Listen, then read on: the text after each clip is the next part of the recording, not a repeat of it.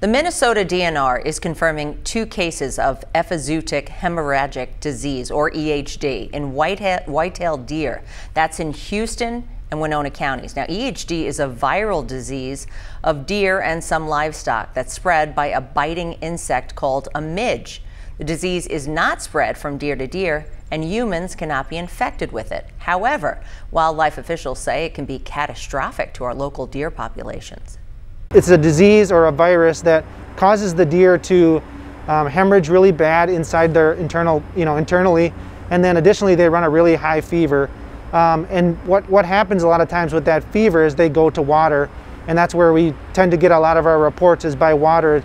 Deer are trying to get a drink or cool their bodies down.